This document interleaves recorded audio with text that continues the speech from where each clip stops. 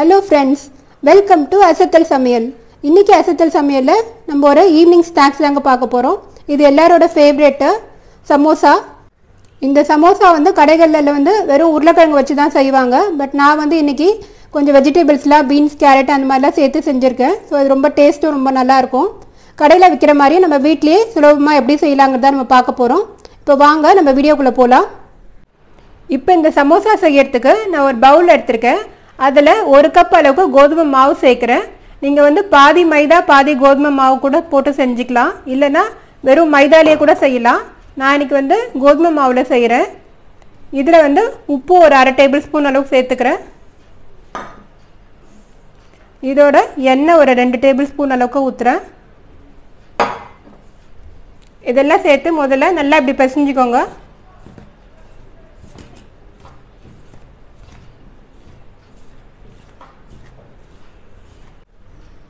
எல்லாத்தையும் ஒரு தடவை இந்த மாதிரி மிக்ஸ் பண்ணதுக்கப்புறமா நம்ம கொஞ்சம் கொஞ்சமாக தண்ணி சேர்த்து பிசைஞ்சிக்கலாம். இதுக்கு தண்ணி ஒரேடியாக ஊற்றிடாதீங்க, கொஞ்சம் கொஞ்சமாக சேர்த்து பிசையணும். அதே போல் இந்த மாவு வந்து நல்லா கெட்டியாக இருக்கணும். நம்ம சப்பாத்திக்கு செய்கிற மாதிரி சாஃப்டாலாம் இருக்கக்கூடாது, அதோட இன்னும் கொஞ்சம் நல்லா திக்காக இருக்கணும். அப்போ தான் வந்து நம்ம சமோசா பண்ணும்போது அதிகமாக எண்ணெய் குடிக்காது. இந்த மாதிரி கொஞ்சம் கொஞ்சமாக தண்ணி விட்டு நல்லா பிசைஞ்சுக்கோங்க.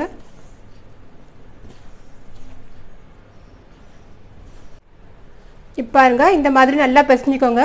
மாவு நல்லா கெட்டியாக இருக்கணும். இந்த மாதிரி பிசைஞ்சிட்டு ஒரு மூடியை போட்டு அப்படியே விட்டுடுங்க. ஒரு 15-20 நிமிஷம் இது நல்லா இப்படியே இருக்கட்டும். இப்போ வந்து நம்ம சமோசாக்கான ஸ்டஃபிங் ரெடி பண்ணிடலாம். அதுக்கு நான் ஒரு கடாய் வச்சுருக்கேன். இதில் வந்து ஒரு 2 டேபிள் ஸ்பூன் அளவுக்கு எண்ணெய் ஊற்றிடலாம். எண்ணெய் கொஞ்சம் சூடாகட்டும். எண்ணெய் காஞ்சதும் ஒரு டேபிள் ஸ்பூன் அளவுக்கு சீரகம் சேர்க்குறேன். சீரகம் நல்லா பொரியட்டும். இப்போ இதில் வந்து நான் பீன்ஸ், கேரட் வந்து பொடி பொடியாக கட் பண்ணி வச்சுருக்கேன். இதை வந்து சேர்த்துடலாம். யூஸ்வலாக கடையில் பண்ணுற சமோசாவில் வந்து உருளைக்கிழங்கும் பட்டாணியும் வச்சு செய்வாங்க.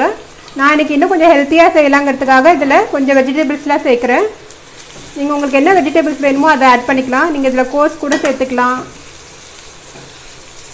ஸோ கொஞ்ச நேரம் இது வதங்கட்டும்.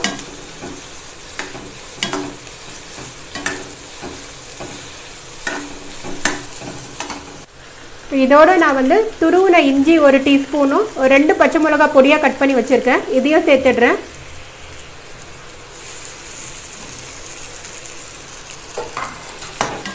இதெல்லாம் சேர்த்து நல்லா வதக்கிடுங்க. இந்த காயெல்லாம் நல்லா வெந்ததுக்கப்புறமா கடைசியாக நம்ம உருளைக்கிழங்கு சேர்த்துடலாம்.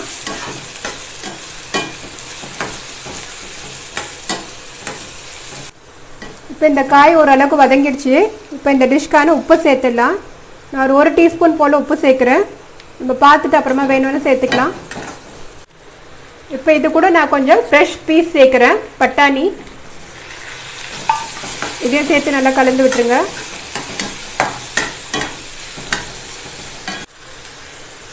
இப்போ இதில் நம்ம மசாலாலாம் சேர்த்துடலாம்.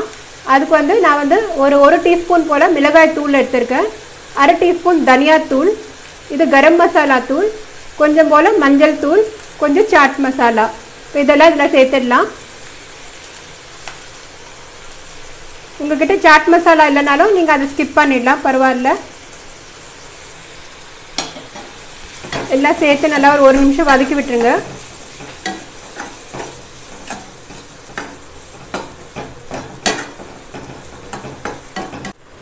இப்போ இதில் வந்து நான் வந்து வேக வச்ச உருளைக்கிழங்கு சேர்த்துடுறேன். ஒரு 3 பெரிய உருளைக்கிழங்கு வேக வச்சிட்ருக்கேன், அதை சேர்த்துடுறேன்.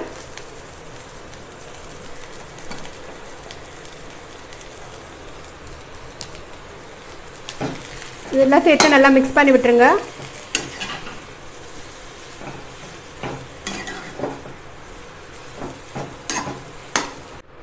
இப்போ கடைசியாக இதில் கொஞ்சம் கொத்தமல்லி இலை தூவிடுறேன். இதோட ஒரு 4-5 லெமன் டிராப்ஸ் ஆட் பண்ணுறேன்.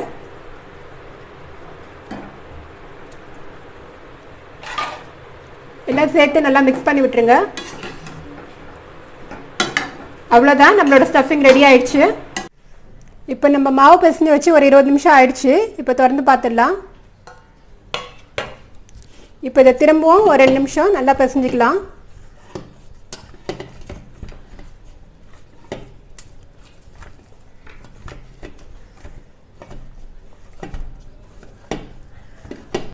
இப்போ அந்த மாவுலேருந்து இந்த மாதிரி ஒரு சின்ன உருண்டை எடுத்து நம்ம தேய்க்க ஆரம்பிச்சிடலாம்.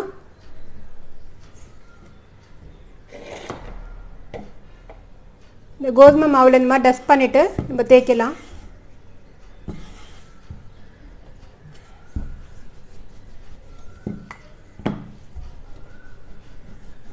இந்த மாதிரி நல்லா ஓவல் ஷேப்பில் தேய்ச்சிக்கோங்க. மாவு வந்து கொஞ்சம் மெல்லிசாக தேய்க்கணும். இப்போ இதை வந்து நம்ம 2ஆக கட் பண்ணிக்கலாம்.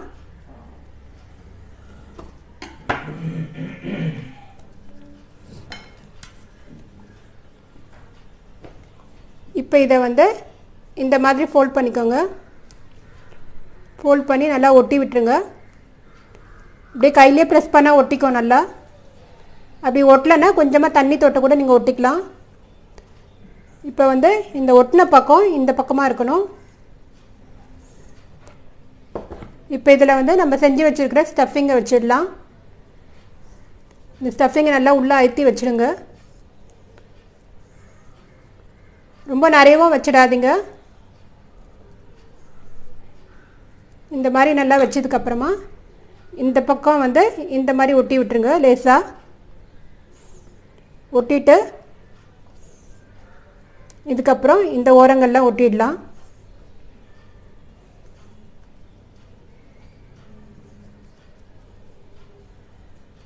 அவ்வளோதாங்க, நம்மளோட சமோசா ரெடி ஆயிடுச்சு.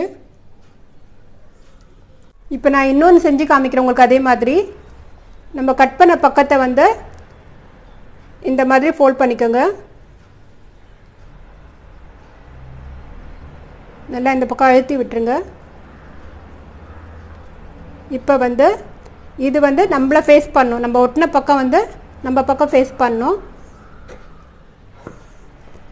இதில் இந்த ஸ்டஃபிங் வச்சிடலாம். ஸ்டஃபிங்கை நல்லா அழுத்தி வச்சுடுங்க.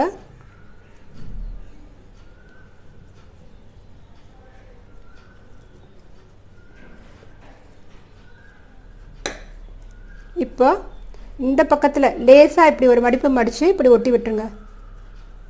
அதுக்கப்புறம் இந்த 2 பக்கமும் சேர்த்து நல்லா இப்படி ஒட்டி விட்டுருங்க.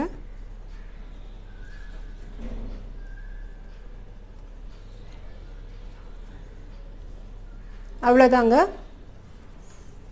இதே மாதிரி நம்ம மீதியெல்லாம் செஞ்சிடலாம். இப்போ இந்த சமோசா பொரிக்கிறதுக்காக நான் ஏற்கனவே கடாயில் எண்ணெயை காய வச்சு வச்சுருக்கேன். எண்ணெய் ஒரு மீடியம் சூடில் தான் இருக்கணும். ரொம்ப ஹை ஃப்ளேமில் வச்சிடாதீங்க. இப்போ இதில் போட்டு எடுத்துடலாம். மொத்தமாக ஒரேடியாக போட்டுறாதீங்க, கொஞ்சம் கொஞ்சமாக போட்டு எடுங்க.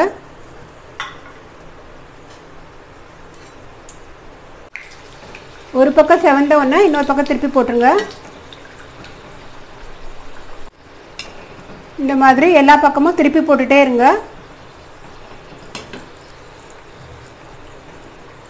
இப்போ எல்லா பக்கமும் நல்லா செவந்துருச்சு. இப்போ நம்ம இதை எடுத்துடலாம்.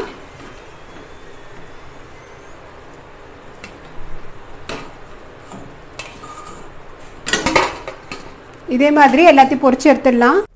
பாருங்கள், நம்மளோட சமோசா சூப்பராக ரெடி ஆயிடுச்சு. இதில் நம்ம எல்லா வெஜிடபிள்ஸ்லாம் ஆட் பண்ணதுனால ரொம்பவே டேஸ்டியாக இருக்கும் இது. ஸோ எல்லோரும் நீங்களும் இதை வீட்டில் ட்ரை பண்ணி பாருங்கள். ட்ரை பண்ணி பார்த்துட்டு எப்படி வந்ததுங்கிறத உங்கள் ஃபீட்பேக்கையும் சொல்லுங்கள்.